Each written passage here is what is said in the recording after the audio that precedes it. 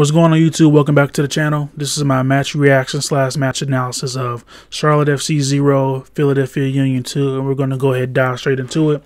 Starting off first with the goal that was conceded, the first goal that was conceded, and I think it was a poor goal to concede.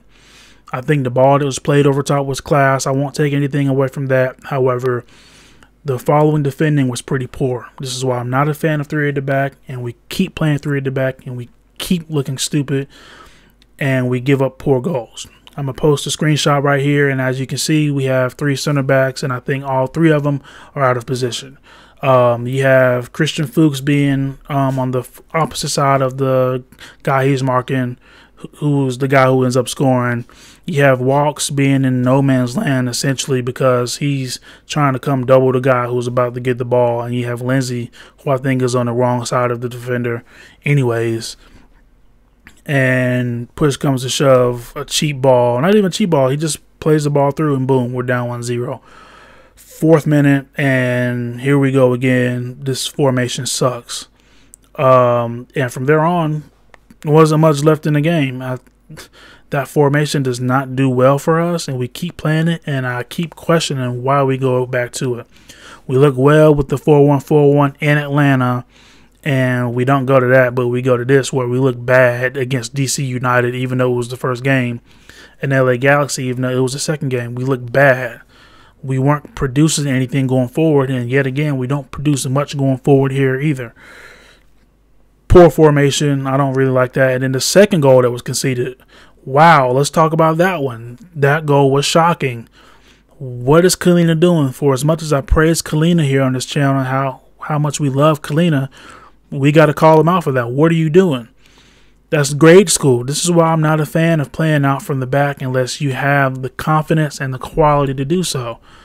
And we give up probably the cheapest goal of the season that we've given up after I praised Kahlina for being a brick wall back there. He doesn't do himself any favors, and the gambling has finally, it's caught up to us.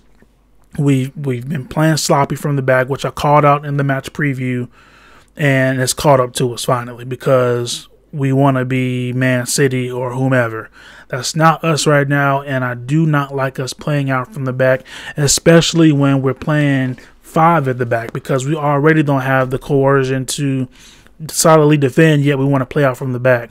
That's grade school, and I completely disagree with that formation setup and playing out from the back, especially in that formation.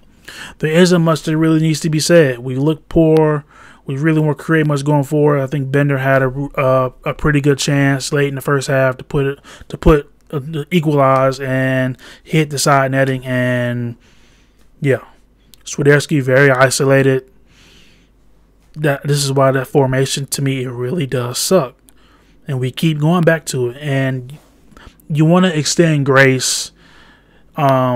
And there's going to be growing pains, yes, and I think we all accept that. This is a new club, new franchise. This is our first professional season.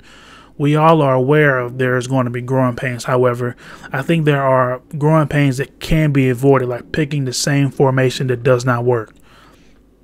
5 at the back doesn't work, and if we pick that formation again, I'm going to pull my hair out. That's all I have, because this is all to talk about. This is all I have. Let me know your thoughts below. Do you agree with this formation? Do you agree with us playing out from the back? Let me know, because I'm curious to know what everybody else thinks of us continually to pick this formation. With that being said, like, comment, subscribe, all the good stuff. That'll help the channel out a lot. With that being said, be easy. Peace.